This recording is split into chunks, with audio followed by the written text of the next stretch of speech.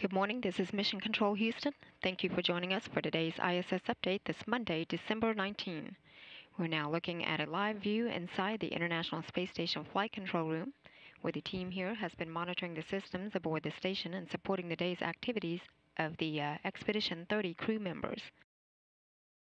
Leading the team here in the Station Flight Control Room today is Flight Director Mike Lammers, seen here on the right-hand side of your screen with Shannon Lucid there next to him, serving as Capcom. She's responsible for relaying all ground messages up to the crew.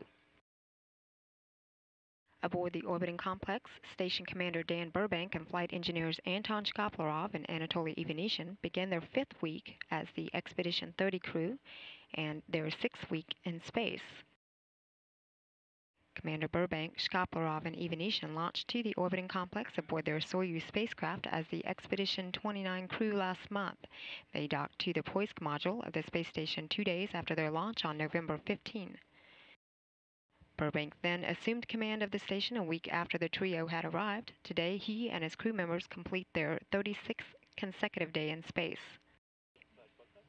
Meanwhile, back on Earth, the Expedition 30 crew, NASA astronaut Don Pettit, Russian cosmonaut Oleg Kononenko, and European Space Agency astronaut Andrei Kuipers, who are scheduled to launch from Baikonur in Kazakhstan this week, Wednesday, at 7:16 a.m. Central Time, 8:16 a.m. Eastern Time, are in their final days of preparations to join their crewmates on the International Space Station. Today, their Soyuz TMA-03M spacecraft rolled out to the pad from which it will launch and now stands poised for the scheduled liftoff this week. The trio there in Baikonur will join the crew aboard the orbiting complex on Friday when their Soyuz spacecraft docks after a 2-day voyage to the station.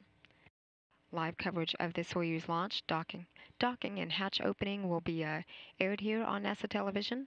That launch coverage will begin on Wednesday morning at 6:30 a.m. Central Time. The space station with its crew aboard is now flying at an altitude of about 240 statute miles. The orbiting facility is making a night pass on a southeastern track. A few minutes ago, it made a pass just across Kazakhstan on an eastern track. This is the launch site of the next Soyuz scheduled for liftoff on Wednesday. This station is now on that southeastern track, making its way across Mongolia and eventually China and the tip of South Korea. The expedition crew kicked off their week this morning with the first of two daily planning conferences as a couple of hours after wake up at midnight Central Time. Planning conferences are held with the ground controllers at mission control centers around the world to review the day's activities and plan for the next set of tasks. The crew will participate in another daily planning conference just before entering its pre-sleep period, a couple hours after today's ISS update hour. The crew is then scheduled to go to bed at 3:30 p.m. Central Time. During today's ISS update hour, Commander Dan Burbank will have just wrapped up his work with the control panel update of the onboard COTS UHF communication unit that will enable communication between the space station and future demo cargo delivery spacecraft. Commander Burbank is now tending to a couple of science facilities. He will update the software for the sodium loading and microgravity experiment that studies fluid and salt retention in the body during spaceflight. He also will activate the microgravity science glove box located in the laboratory that provides a sealed environment for conducting science and technology experiments, and later during the hour he will stow away the MARES hardware that is used in research on human physiology to better understand the effects of microgravity on the muscular system. Meanwhile, flight engineer Anton Shkoplerov is performing maintenance to the service module panels while Anatoly Ivanishin works alongside him to remove and replace storage batteries in the Russian side of the house. Earlier this morning, Commander Dan Burbank performed a water sample analysis of the onboard water recovery system and transferred the data from the TOCA, or the Total Organic Carbon Analyzer, that was used to analyze water that has been processed and purified, ensuring it is safe for consumption. He then spent some of his morning working with the fluids and combustion facility that houses 2 powered racks that enables research in fluid physics and combustion science. He set up for the preliminary advanced colloids experiment known as PACE to be conducted with the fluids integrated rack that looks at how fluids behave in microgravity. Burbank also had spent the morning working on the treadmill kinematics experiment.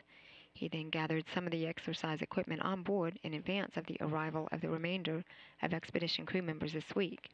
The commander also took some time this morning to talk to middle school students via ham radio in Italy. Flight engineers Anton Shkaplerov and Anatoly Ivanishin worked together to unpack items that were brought up on the Progress cargo ship last month. Shkaplerov performed regular maintenance to the Russian life support systems aboard the complex and also began a 24-hour electrocardiogram monitoring that reads his in-motion heart function.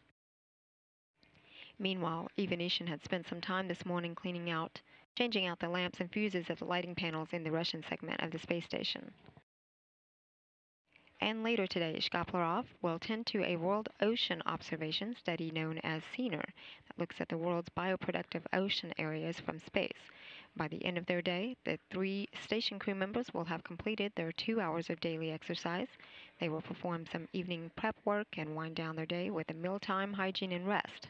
The expedition crew is scheduled to go to bed at 3:30 p.m. Central Time. This is Mission Control Houston.